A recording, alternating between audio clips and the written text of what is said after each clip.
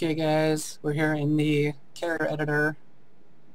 So this will be a walkthrough on basically what you can do, and I'll just run through it fairly quick here.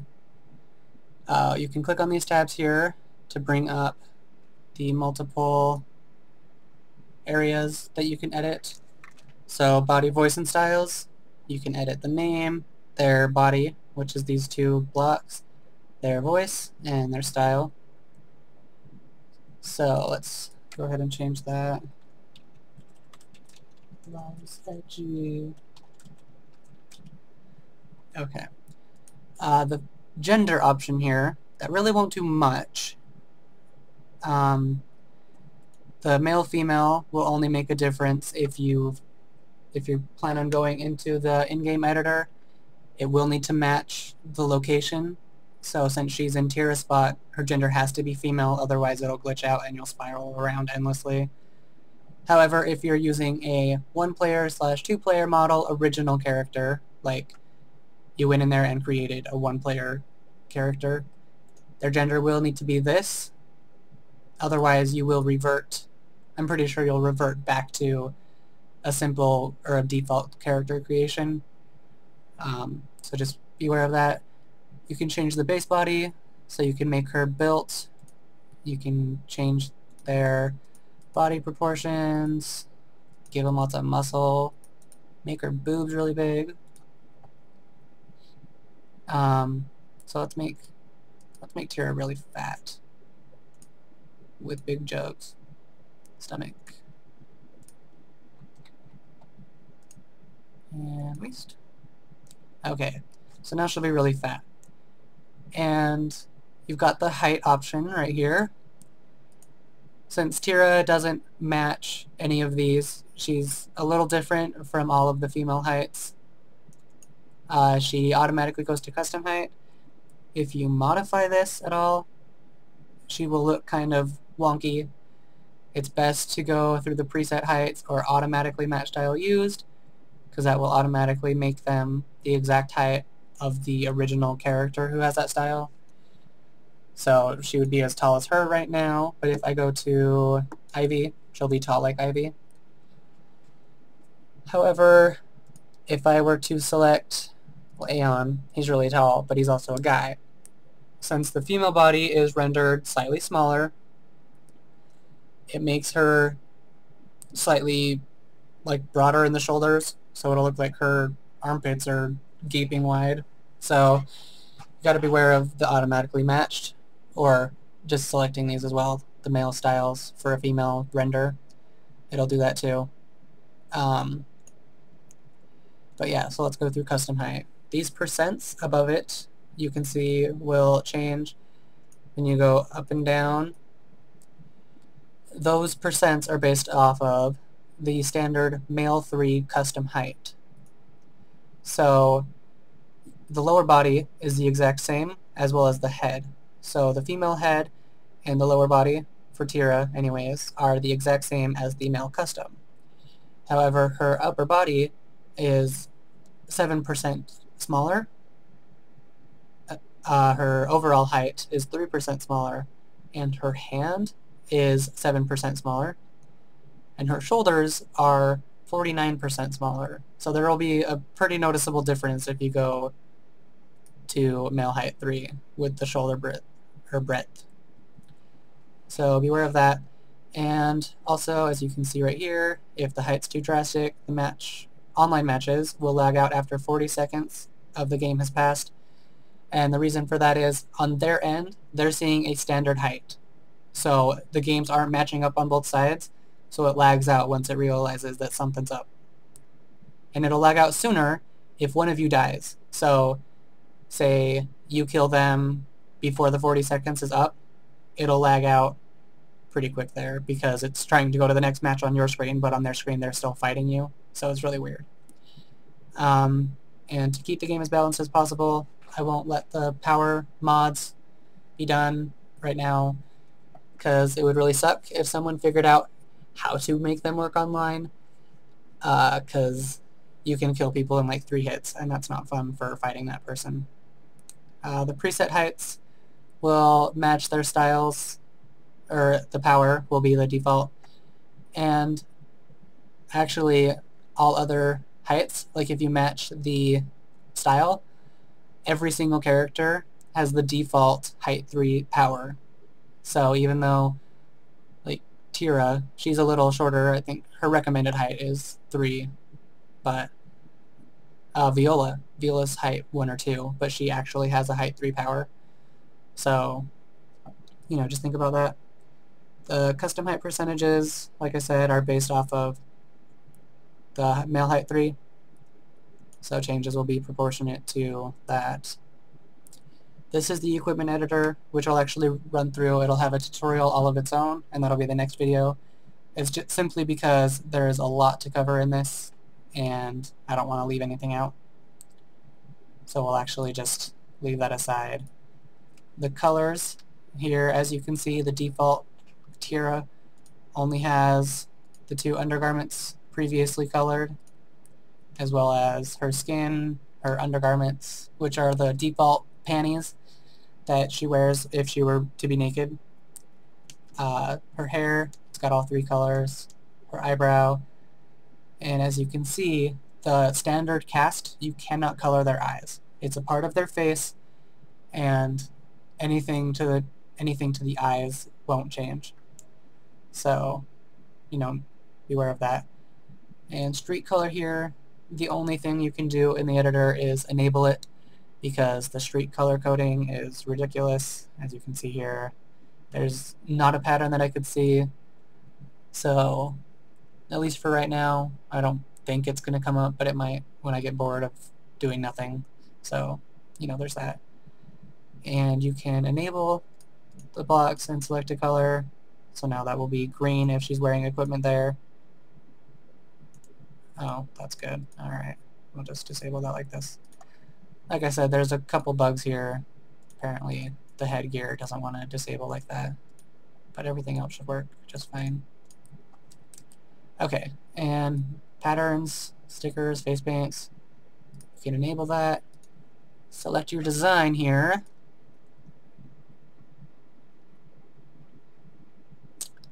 Let's make her a rainbow, which is modern 12. And we want it to apply as a pattern. If I were to apply it as a sticker, it would be as you see. It would be a square of rainbow. So, you know, you can experiment with that and see what you like. The rotate value right now is stupid, so they won't rotate, but I'll try something with that. The affected, so that's where it's going to color. So since it's set to skin, all of her skin will be rainbow, except her face. I don't know why, but the face is different. So you have to do one on the face as well if you want that rainbow to go on her face. You can do it on her eyebrows, on her iris, which if you don't know is the color of her eye, the undergarments, the sclera, which if you don't know is the whites of your eye, the hair block 1, 2, or 3, but beware, all changes to hair, actual hair, will not go through. So for Tira, none of these will work because all 3 blocks are for hair. However, Pyrrha or Natsu, they're one-player hairs. They've got ornaments on their hair, like Natsu has the jewels and the flower, or the feathers, and Pyrrha has the metal piece with the bow coming out of it. Those are color blocks 2 and 3. Those will be able to be patterned. And they don't let you color Pyrrha's in-game, which is stupid because they actually have the color blocks affect it. They just don't want it to show up in-game. So yeah, color block 2 is for the metal part, color block 3 is for the ribbon, and the gold in the ribbon is stuck. But, so as you can see, you can put it on the costumes, so you can have a rainbow Astaroth 2-player type situations, always a rainbow robot. All sorts of fun stuff you can do with that. Face paints don't actually have to go on your face. They can go on your clothes if you want them to. So you could have this weird sumo geisha looking stuff on your shirt if you want it to. So yeah, you can make lots of fun stuff that they didn't let you do in-game. And motifs, they can also go on the one-player custom or costumes, whatever. So there is lots of fun stuff that they just didn't want to let you do, but you can. The axis flip, size, origin, that's going to be like where it would start. So if you want it to originate at the head, these, I believe, will be proportionate to that. So, you know, be aware of that. Vertical and horizontal movement, and the color. You gotta enable it before clicking will do anything. See, like, it wasn't enabled. But now if I go to enable and click a color, that would be the color. And since that pattern or that motif only has one color, I'm pretty sure, just the black, it'll only read this color. So these colors will be in there, but they won't show.